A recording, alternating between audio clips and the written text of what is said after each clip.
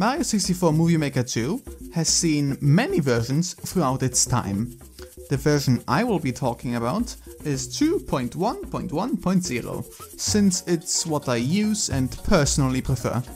If you use a different version, that's absolutely okay. They're all relatively similar, stability and amount of features aside, so most of what I'm saying should still apply. As you download the program, you will find that the application itself comes with 2 other text documents. Don't delete them, and always keep these documents in the same directory or folder as the main application. These documents are necessary for the program to work correctly. This is the most important part of the program. It allows you to freeze and unfreeze the camera, both with soft and hard freezes. The difference between the two is that a soft freeze locks the camera in place gently, but it can still be moved with the C buttons.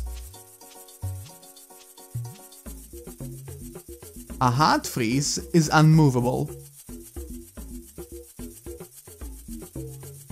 The two combine neatly, as with a soft freeze you can pivot the camera around the position your character stood in, press C up twice to go into the first person view, and then you can get the perfect angle for your video before hard freezing to keep that angle.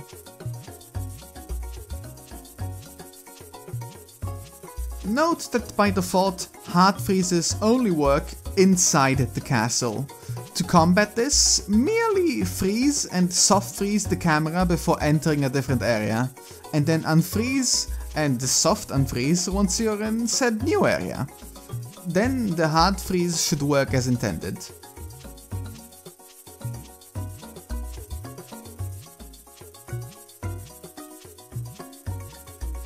With this feature, you can edit the camera style. In essence, you alter how exactly it behaves as you move around. They all basically do what they state, so you're best off just experimenting with them yourself. But as a tip, if your camera ever glitches out of bounds, just change the camera style and press apply. Most times this will fix the issue.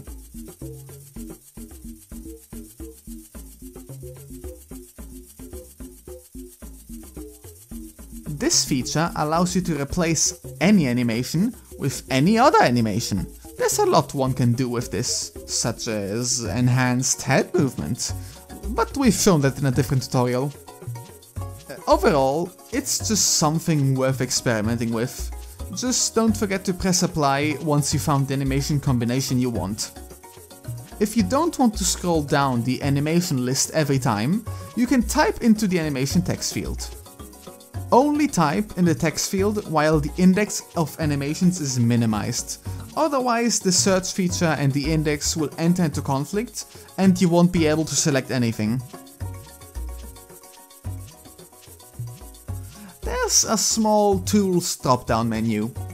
Appearance Settings lets you edit color codes in-game and in real time, and it is the most intuitive and quick way to create color codes. On the left, you have the main colors, while on the right, you have the shading hues. You can import a color code you already have into this editor,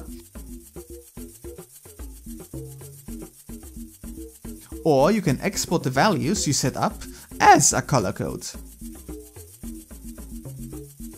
You can also reset back to the default colors or load colors of the current in-game character. The shading settings allow you to move and shift the shadows on Mario. Beware, color codes and shading editing only work on Mario and some Luigi mods. With most character models, this will simply glitch out the character model. It also doesn't work on Exmo Mario, just on Vanilla Mario.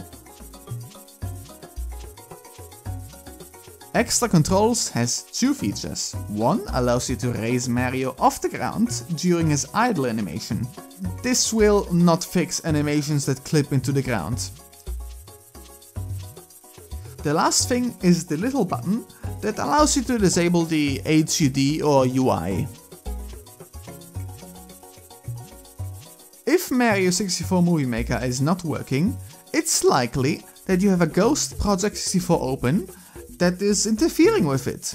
Just open your task manager and close any and all instances of Project 64 that you can find. Mario 64 Movie Maker will only work if there's only one instance of Project 64 open.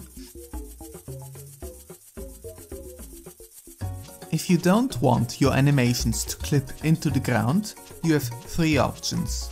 You can use a chroma key stage, which is something that is included in many mods and that usually has a transparent floor. You can use the tree trick that we've shown in a previous tutorial and that will be in the end screen of this video. Or you can make the floor of some stage in the game transparent, though this only works with floors that already have some transparency in them. For example, this will work on the grate at the bottom of Tick-Tock Clock, but it will not work with the floor of the castle. Thank you for watching. If you have any more questions, we have a Discord server where we will try to answer them. Check it out in the description, maybe, I don't know, maybe you could, maybe not.